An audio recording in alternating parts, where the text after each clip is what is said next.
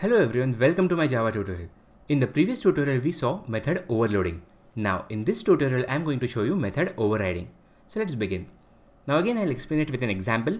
I've created a class C1 over here which has a method M1 which takes two integer variables as parameters, and inside I'm just printing M1 of C1 and also I'm printing the values of the variables.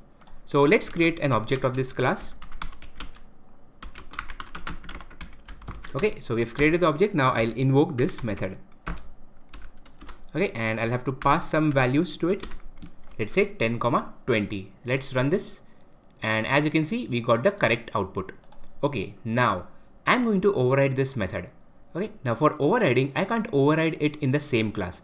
And for that, I'll have to create a child class of this class C1. Okay, so I'll just create a child class of it.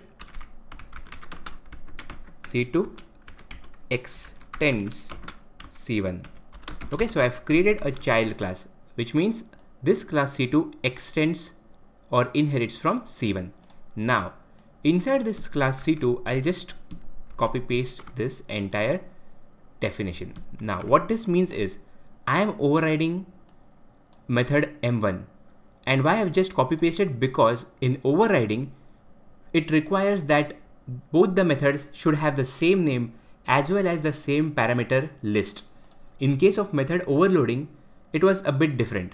Method overloading required the names to be same but the parameter list to be different.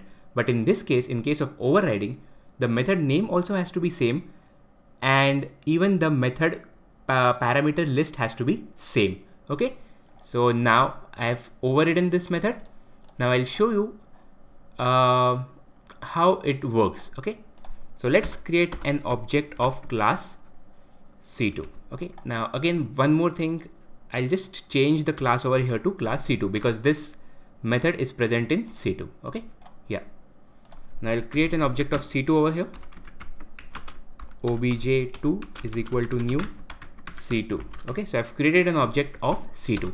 Now I'll invoke the same method M1. Okay, and I'll pass some other values, let's say 30, 40. Okay, now you can see in this class C2, since it extends from C1, it will have both these methods, right?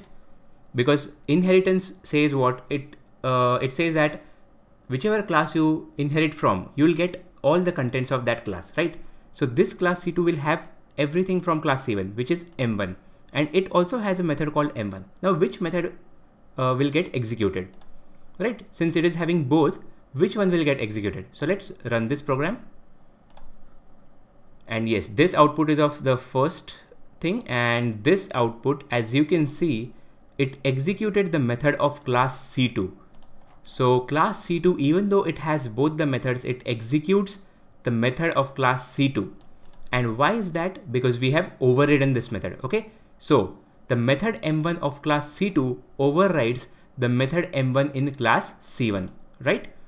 So this is the meaning of method overriding. That's it for now, guys. Thank you for watching. See you in my next tutorial.